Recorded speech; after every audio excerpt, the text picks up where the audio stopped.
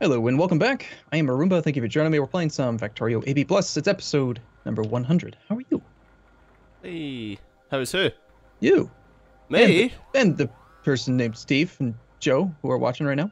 Just Yeah, this, Steve. just Steve and those Joe two. good. They're the only two I want to say hi to right now. Dick. so, Steve and Joe are fine. so how's it going for you? It's going alright.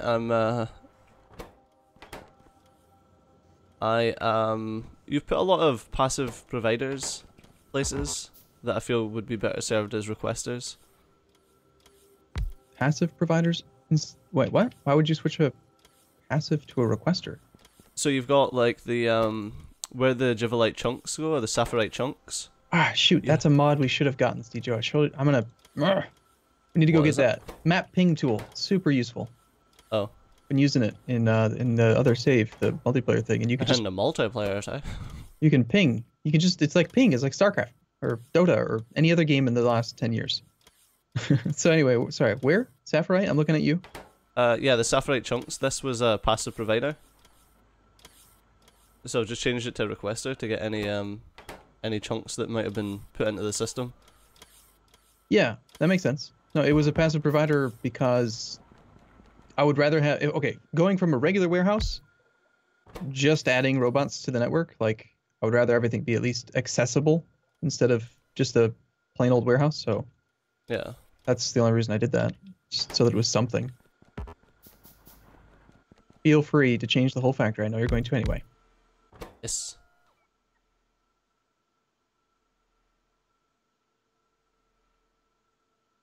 So it's been like a week since we played last, and I'm trying to remember why on earth I am making why am I making carbon? There was a reason. Because we were moving everything. Oh yeah, are we starting over on a new save? No, I'm doing the thing that stops us from starting over on a new save. Oh. But we could make a new save, and it'd be pretty, and clean, and organized. But we'd also not have robots. Yeah. Oh well. Oh well. I didn't really put much effort into those, so don't know what I mean. You dick.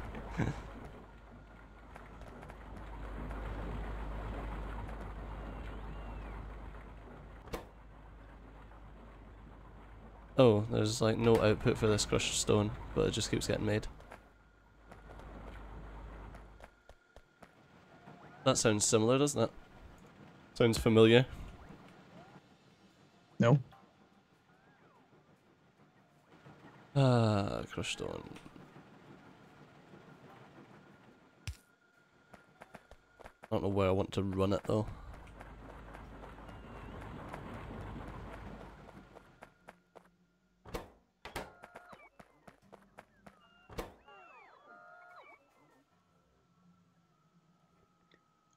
All right.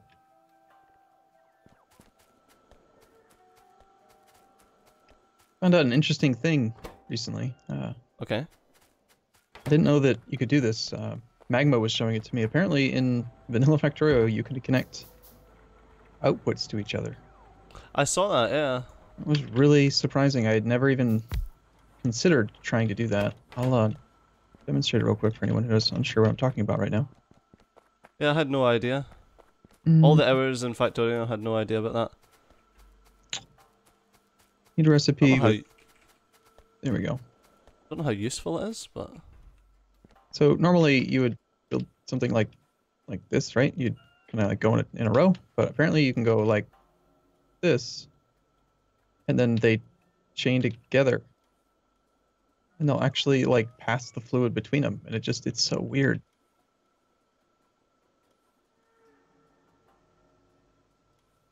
Problem is good that explanation.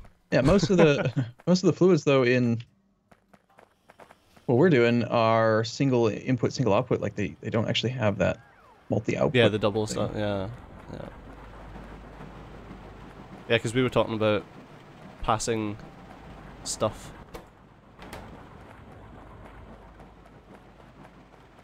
Or passing fluids. The way that the miners on uranium pass fluids between each other.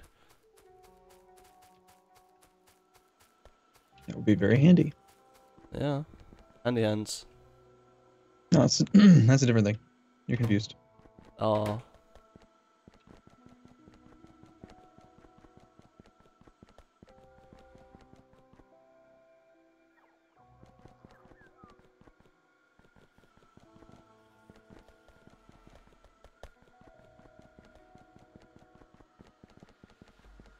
Okay, so I'm trying to decide what I want to do, but I need to move that coke thing up here.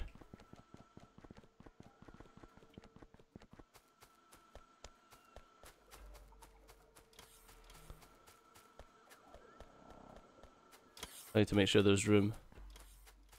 Currently we've got a lot of Frontinium getting mined up here. I need that out of the way before I can move the coke up.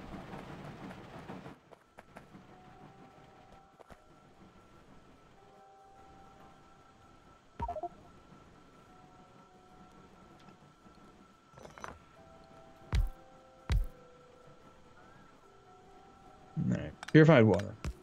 Sulfuric wastewater. Do we even have sulfuric wastewater like being ferried back on any kind of organized system? Or is it just kind of... There's sulfuric wastewater, yeah. Trying to find a tie-in though, and I don't see one anywhere nearby. I got Yeah. all kinds of fluids. Sulfuric... Oh, down there? No, there's none down there. Wasn't there a little thing though that was processing sulfuric wastewater? Or is that... Should I just send It's sulfur... on the west. Why don't you... I'm just gonna turn What it... is it for? So we have sulfuric acid. We had the alert Is it- flashing at us for a second saying we had no sulfuric acid, and Oh yeah, I fixed that. we also need carbon for stuff, basic electronic boards, I think. So I'm setting up coal into sulfuric wastewater plus carbon. Oh. Well, I mean, if you made it up here, which is where I'm gonna have to move it anyway. I want to build a train station. Oh my god. You don't like trains? I'm gonna build a train station. It's like, okay, that's another thing I need to destroy when I move it. You don't have to. You choose to do these things. I don't know why, but you're just mean.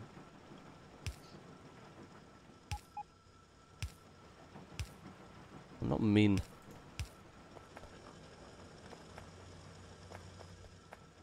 Try clean up the factory so it's like not a fucking mess.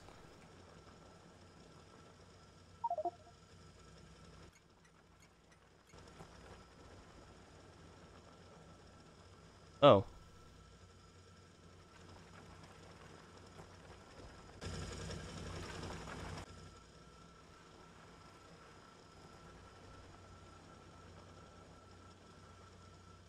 Okay. Odd. Oh, I started doing the, you know how you were saying the circuit network thing to like stop the trains from going if X? Mm-hmm. I started doing that on my solo campaign for oil just now. And how do you like it? That's Good, pretty cool. Yeah. My oil train just sits at the depot until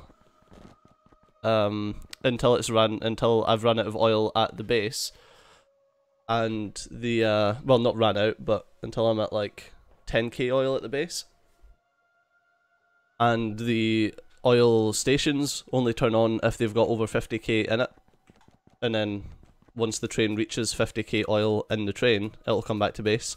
So basically it goes there, picks it up and comes back. It's really cool.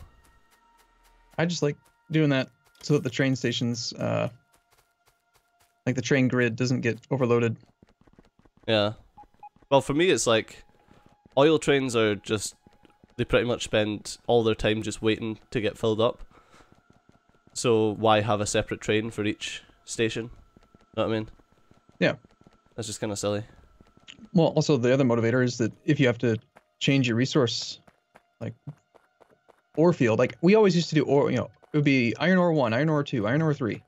And you'd have to manually reprogram the train every time you got a new thing. And if you do it where they all have the same name and you program them to just not overload the system, the network, and get backed up, then you have to think about it again. A train will come if you need that ore. I mean, you don't even have to have like iron ore. You can have ore, just the ore station. That's it. And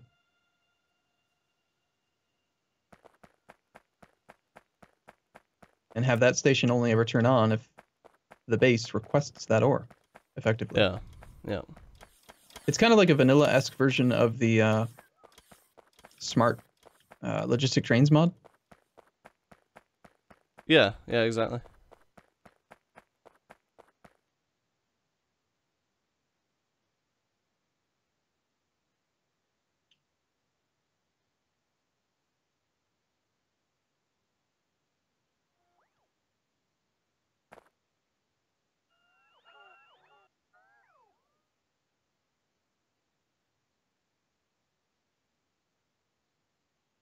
So it's early in the day. I haven't had my coffee. I haven't had my soda or anything. So it's taking me a little while to figure this out, but I'm going to get it. I'm going to make some of this damn stuff. All right, so this is going to give us quite a bit of stuff. Quite a bit of stuff. Yes, I'm very descriptive. Yes.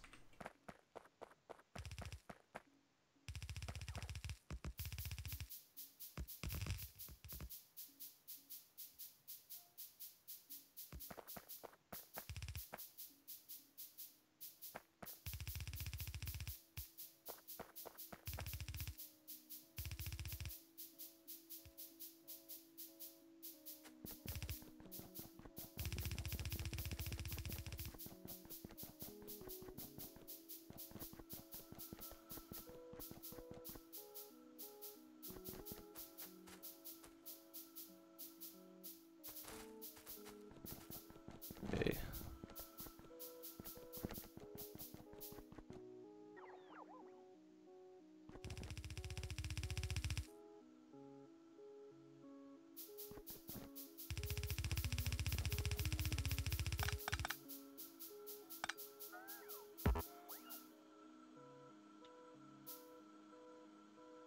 What are you working on, Cjo? I am fixing the little defensive turret thing. We have a new tech. Look at this one. We talked about it right before we started. I'm excited about it. Oh, the boiler thing? Yeah. Mm-hmm. The kettle. The electric boiler, so we can have ramen at any location in the factory. Nice. A cup of tea.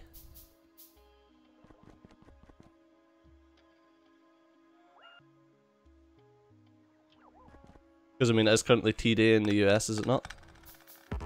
Yeah, it's the 4th of July as we record, but I don't know. I don't get too up in arms, haha, about it. I don't really care. You don't like tea? We get fire. You know where I live in Florida. You know, and No, Florida. there's we go to Disney World. It's just a thing you do. They give you like discounts if you live, if you're a state resident. It's not expensive. Really? Yeah, like I cruises. fucking love Disneyland, man. Cruises and other stuff. Anything that's like related to Florida tourism is cheaper for Florida residents. So what? Do not tell my parents that. Yeah, my parents will move to Florida. I think they should. It's a pretty nice place to live, aside from the heat and the bugs and the alligators and. No, it's not bad. I don't know. I wouldn't have chosen to live here if it was just me. I would never have like gotten in a car and said, you know where I'm going. Florida. But not unhappy to be here. Very diplomatic answer there. So we ended up with what? What was I talking about? I'm distracted by the fact that we're trying to play Factorio here, Stejo. Something, yeah, fucking Factorio always gets in the way. You were talking about Flowrider, the rapper. Is he a rapper? I don't know if you class that as a rapper. 4th of July, fireworks. Yeah, so anyway, because we go to Disney World, we see fireworks quite often. Plus, where I grew up, we had a thing where we'd see fireworks all the time. And it's just, I don't know, it's just fireworks. There's a firework factory explosion recently. I don't know if you saw that. That sounds phenomenal. That sounds like every kid's dream. Did anyone die? Sure hope not. I was gonna say, that's the first question before you start making jokes, Stejo.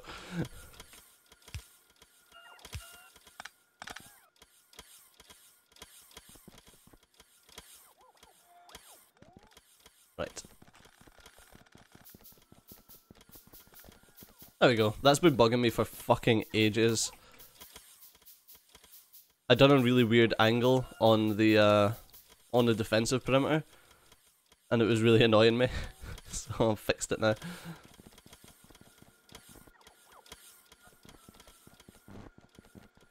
I am glad to hear this.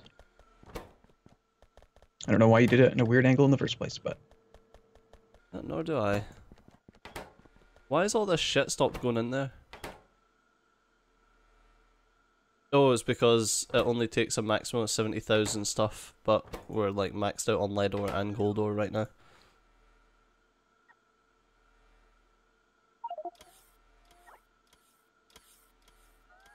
I'm trying to think of what's the best way to do this properly so that you always get a nice mix of everything, but I think you would need a...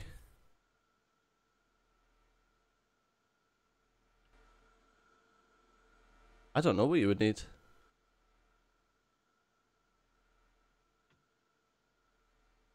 Nice mix of everything. What type of... everything? What are we talking about? On the ore sorting facilities, so right now we're using, obviously we're using a lot of aluminum and whatever the fuck this other shit is. Forget it. Nickel, we're using a lot of aluminium and nickel. Well, not obviously we're using, but we are using a lot of it. So the provider chest at the end of the rubyite flotation sorting shite is just full of gold and lead. Mm-hmm.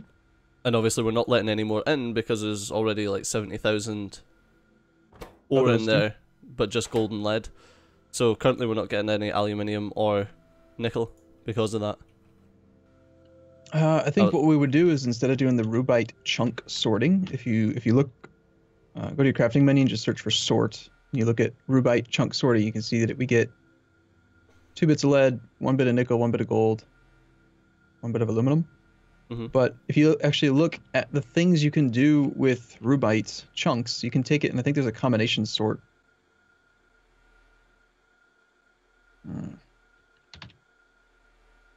Rubite chunks can be used in rubite chunk sorting, which is what we're doing. They can also be used to make nickel and aluminum directly if you add in javolite chunks and a mineral catalyst. Okay. If you want like aluminum, for example, you can make pure aluminum. Use the javolite and rubite chunks like they're the ingredients, what they are. Just stockpile them independently, like sort them into warehouses and then send pure belts and that stuff to other sorting facilities. Yeah. We can make mineral catalysts pretty easily. It's just mineral sludge. I think we should do that. That should be our project. Anyway, this is going to make 35.53 coke. That's too much. So, need 2 belts.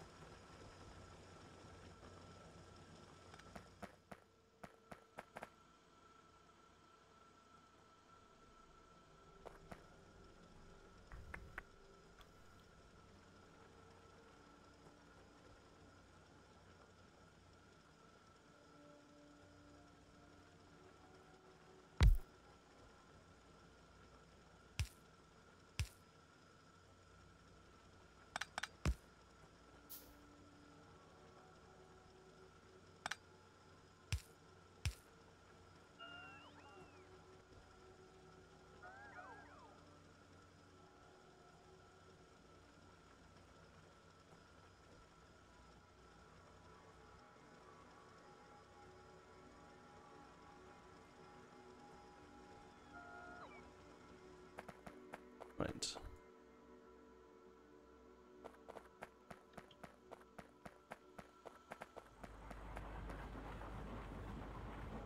Oh. Hmm. We actually have no coal in the system. Coal? Coal, yeah. I requested quite a bit of it here. We ran out of coal. We're not playing with Omnite, so we can't just make coal.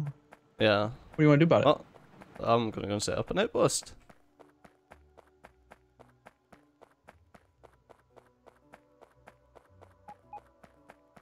Okay. Do I have any... Did you automate laser turrets? I can't remember. I did.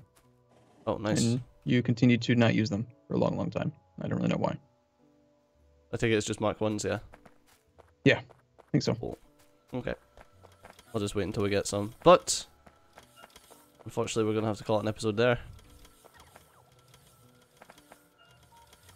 Okay. Alright, well, I guess that's us stopping playing Factorio. We're going to have to be done for forever now. But we'll be back tomorrow, which will not be on the 4th of July anymore, which makes some people sad, I'm sure. Yeah. Well, No, technically, this episode is not coming out on the 4th of July. This will be out on the 5th. Will it? Yeah. Alright. I suppose. Oh, well, it'll be in the 5th for me. It'll be on the 4th for you.